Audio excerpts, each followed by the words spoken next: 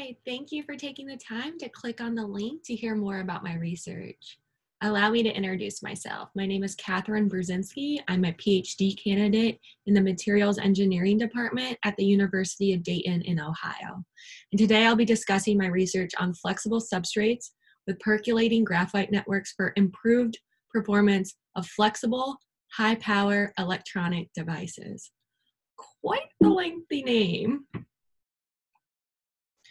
So I think now more than ever, our society is really reliant on technology and electronics. So this idea of ambient computing, which connects the Internet of Things with machine learning and artificial intelligence, is not that far-fetched.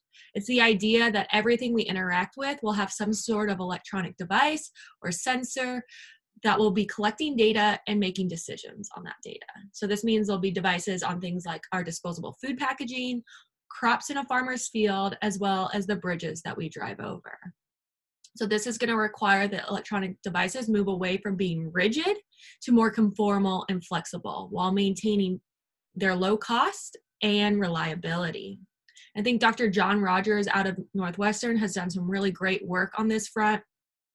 The specific example that I have here is his flexible ECG monitor, which is able to eliminate the need for that mess of wires that we're probably more familiar with in a hospital setting.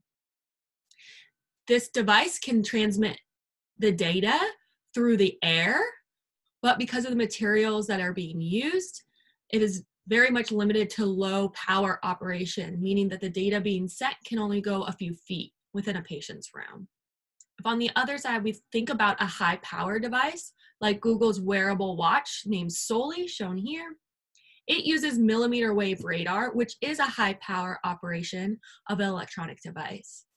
So it's able to detect your fingers moving in the air from left to right, rather than requiring you to actually touch a screen, which is pretty cool. However, again, because of the materials that are being used, it is really bulky and rigid. And so these two examples really just highlight how rare, even in the state of the art electronics, it is to get both high power operation and flexibility. And so you might be asking, well, why is that? And from my point of view, it is simply a materials limitation or issue. And so it's important to think back on the silicon transistors that we've relied on since their invention in the 1970s. Their development has largely followed Moore's law due to miniaturization. However, one of the trends that's not often talked about is its operating power. So power of an electronic device is simply just like the work that can be done or the current times the voltage. And so you can see there in gray that the power limitations have really reached a plateau since the 2000s. And so a transistor is just a switch. It turns current on and off, which is how we get our ones and zeros. And when the current is flowing and the charge carriers are moving, they lose some of their energy as heat, which is a fundamental issue with all electronics. And it's really this thermal concern that is limiting the operation of these powers. And this is why we have this plateau in the operating power of our silicon-based devices. So if we want to get to higher power applications, we're going to have to look at materials other than silicon. These are things like the wide bandgap materials like silicon carbide or gallium nitride, which combines both high power density and high frequency operation to send data far and fast. It's being used in applications such as our 5G wireless communications that is coming to market right now with the iPhone 12, as well as a variety of other military and space-based communication systems. I've been lucky enough to work with this flexible gallium nitride material that was developed at the Air Force Research Labs. It's a gallium nitride heterostructure, which is grown on a sapphire wafer, but what is unique is that it has this two-dimensional boron nitride layer in between that acts as a release layer. This means we're able to process these devices and pattern them in the clean room like we would any other device. So we have high-quality materials, high performance pattern devices, and high power devices as well. But because of that two-dimensional boron nitride layer, we're able to release that thin GaN film device from its rigid sapphire wafer. This means we have a low profile device, which directly correlates to a lighter weight device. So when you imagine these transistors are being used with hundreds or thousands of them in our circuitry, that directly correlates to huge weight savings, and for space-based applications or aerospace applications, that directly correlates to huge fuel cost savings. Furthermore, because these devices are the thin to micron thin, they're also flexible and conformal, meaning we can imagine them to be integrated in areas that we would normally never even imagine. So these are things like the wearable devices or on a curved surface like a fuselage. And I mentioned that these can be removed from their rigid wafers, so that means they're also transferable. And so we're able to transfer them to whatever substrate we would like. And some great work out of our group by Dr. Mike Matola published a paper earlier this year where he's really investigating the effect of that substrate has on the device operation. So if I call your attention to that middle bottom graph shown here, if he is able to transfer it from the sapphire wafer to a silicon carbide wafer, we see that that high thermal conductivity silicon carbide wafer directly correlates to lower operating temperatures, even at higher powers, shown here in green. Where if instead we transfer it to a polymeric substrate, a flexible substrate like Kapton, we see that the operating temperatures are much higher at much lower powers. And it also required an adhesive layer, which is really just compounding this entire issue due to the addition of that interface and more thermal resistance. And so this will be a reoccurring theme in my talk. I'm going to keep bringing up the effect of the substrate and its effect on the device performance. And so the goal of my research is to actually improve or maintain the device performance by developing a substrate that is also flexible. And so I started by looking at what types of materials are currently used in electronic device packaging. So there's a silicon-based device on a silicon wafer where all the heat is generated, but there's also a cap that keeps the dust out, or the other thermal management systems like the heat sink to help dissipate the heat. And so these materials are shown in this graph here in black. They're things like the silicon wafer, but also the aluminum heat sink. And these materials are high thermal conductivity materials, which is great from the thermal aspect, but they're also high modulus, meaning they're stiff materials. And so they're not going to be able to withstand a lot of strain or be incorporated in these flexible electronic applications. So instead, if we look to literature and see what is being used as a flexible substrate, these are materials like shown here in blue. They're typically polymeric, things like PET, Kapton, which is just polyimide, or silicone, which is polydimethylsiloxane, or PDMS. These materials have much lower moduluses, meaning they're flexible, which is great, but they also have very low thermal conductivities, rarely getting up above 1 watts per meter Kelvin, which can be a concern for electronic device operation. And so what you're going to see in the coming slides is that I was able to improve the thermal conductivity of PDMS using graphite, shown here in red, while maintaining the low modulus. And so this is a high thermal conductivity material that's also flexible. And so I started by looking at the effect of different fillers as they had on the thermal conductivity of the PDMS composite. So I looked at all different forms of carbon, low, high aspect ratio, things like CNTs, graphene, graphite, as well as some silver nanoparticles, to better understand their effect on the thermal conductivity. And so if we look there in red at the silver nanoparticles, you can see that even at high loadings, we had a very minimal, if any, enhancement in thermal conductivity. And so why is this? It's twofold, really. It's the fact that these are spherical nanoparticles, so they have an aspect ratio of 1, which is very low. And from theoretical calculations, you wouldn't expect a thermally conductive network to upwards of 22 volume%, meaning we need even more fillers to really capitalize on a high thermal conductivity composite. Furthermore, these are metal nanoparticles, meaning they're dense, and they actually agglomerated at the bottom of the casting during cure due to gravity, as shown there in the SEM cross-sectional image. Graphite, on the other hand, is carbon-based, so it's much lighter, and it was able to stay well dispersed in the casting during cure. Furthermore, these are platelets, and so they have a high aspect ratio, which we're really able to capitalize on. So let's look at that a little bit further. So these graphite flakes have a high aspect ratio, and so we're really able to create this percolating thermally conductive network at much lower loadings. So from percolation theory, it suggests that there's this threshold known as the percolation threshold. So below which you see this linear trend with thermal conductivity as you increase the filler content.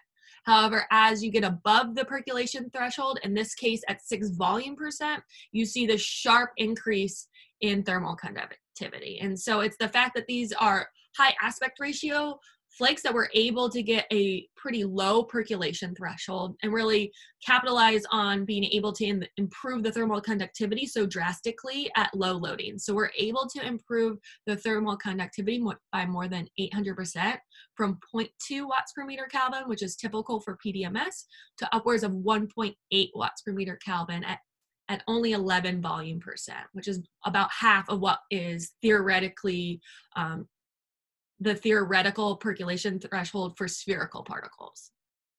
We see this idea of percolation occur in other properties as well. I'll call your attention over to the electrical conductivity. We see a sharp increase in electrical conductivity after 6 volume%, as well as a sharp increase in stiffness after 6 volume%. If instead we look not to a different chemical type of filler, but just a different size of filler. Here I have the graphite flakes that were shown on the previous slide here in black, and compared those to much larger flakes, so about double in size, and saw that the larger graphite flakes that have the higher aspect ratio have further enhanced the thermal conductivity.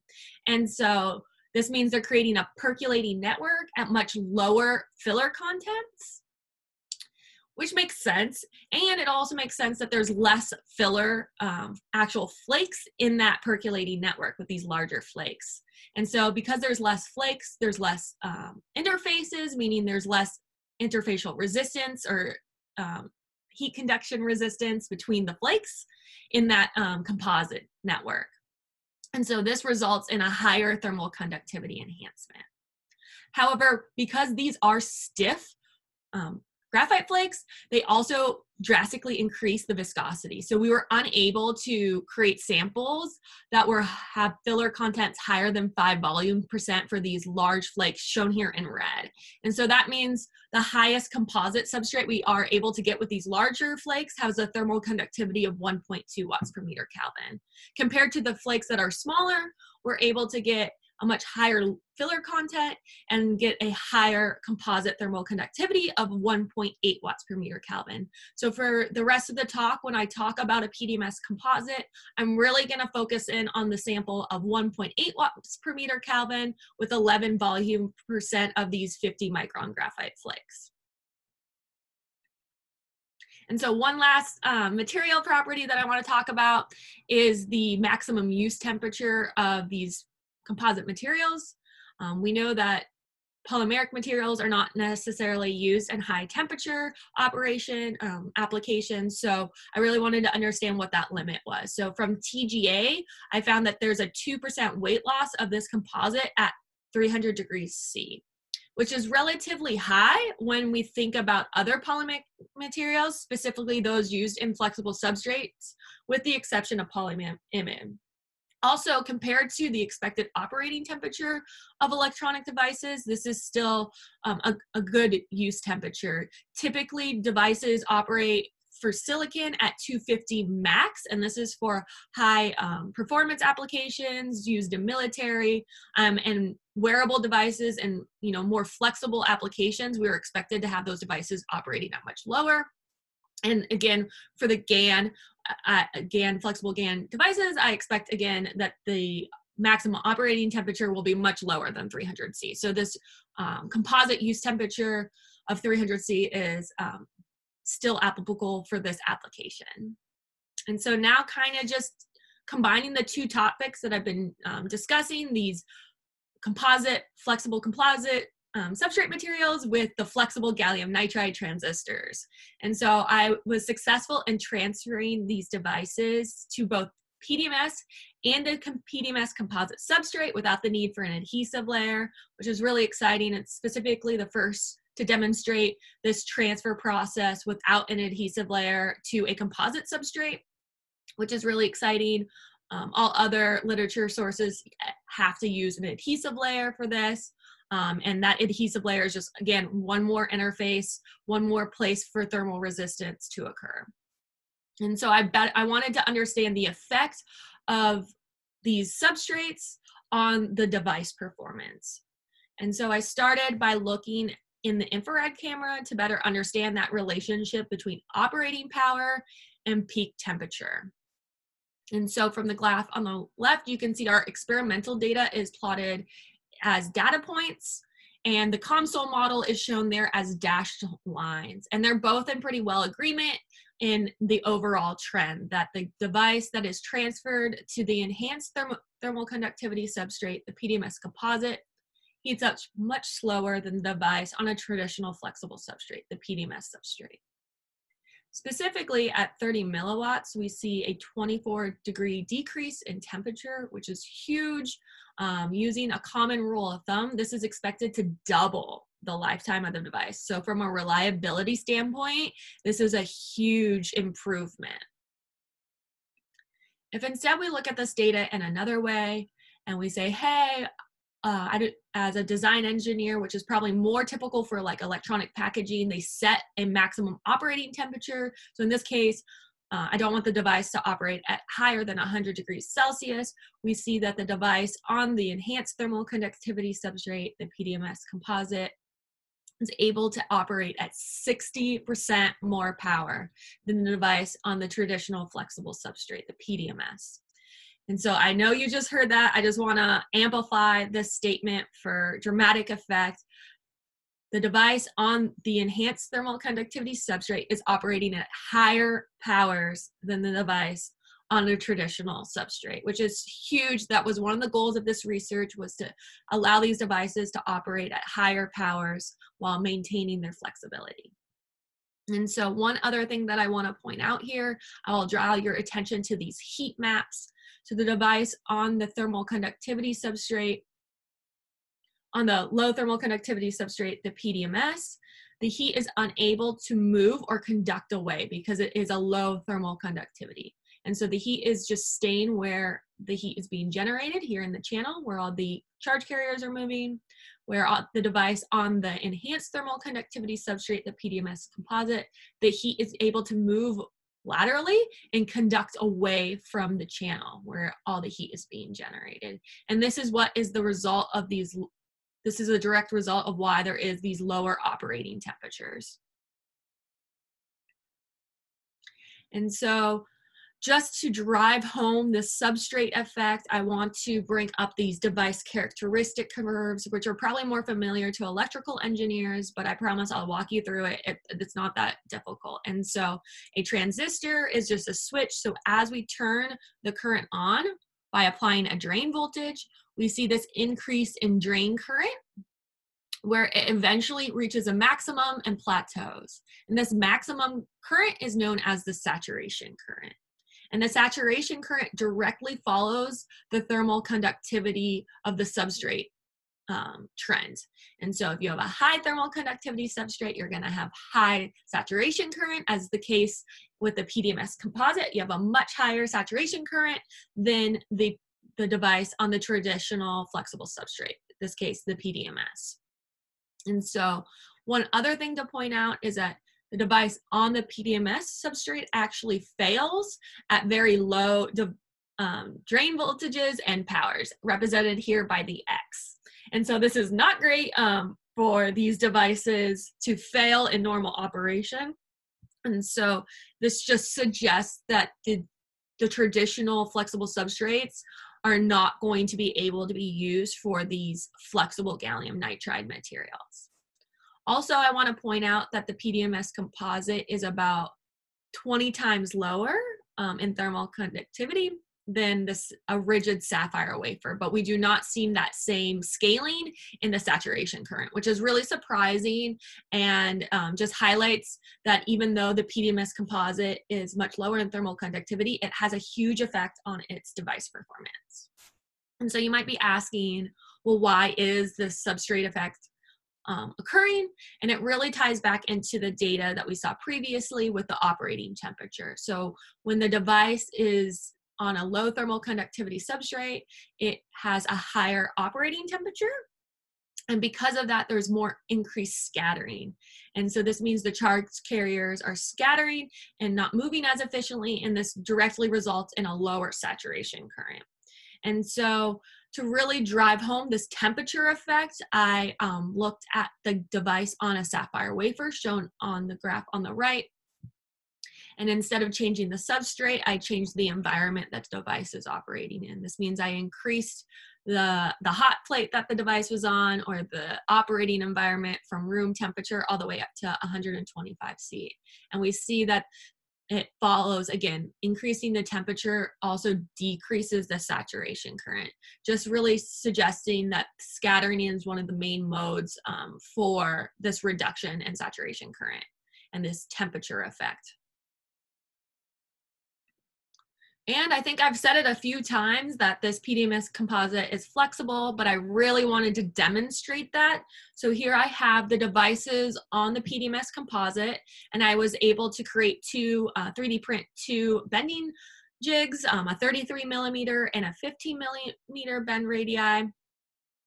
And I bent the devices over 100 times over these radii, and really saw no degradation in performance, either in the saturation current or the device characteristics for both cases. And this really just highlights the fact that this substrate and device are robust as a pair, and they can withstand bending. They're flexible, as well as having an improved thermal conductivity and an improved performance. And so with that, I hope I was able to demonstrate that I developed a flexible substrate that acts like a flexible heatsink for high power flexible electronics. I was able to do this by enhancing the thermal conductivity of PDMS using graphite flakes by more than 8 times. This resulted in enhanced performance of these devices on this composite substrate as compared to typical flexible substrates, and that performance was maintained during cyclic bending. And with that, I want to thank you as an audience, as well as DAGSI and SOCI for their continued financial support, and my PhD committee members, specifically my advisor, Dr. Christopher Muratori, as well as all the wonderful scientists and engineers that I get to work with at the Air Force Research Labs in the Materials and Manufacturing Directorate and the Sensors Directorate. And with that, I want to thank you. And I really appreciate this opportunity, and I hope we get to meet in real life one day soon. Thank you.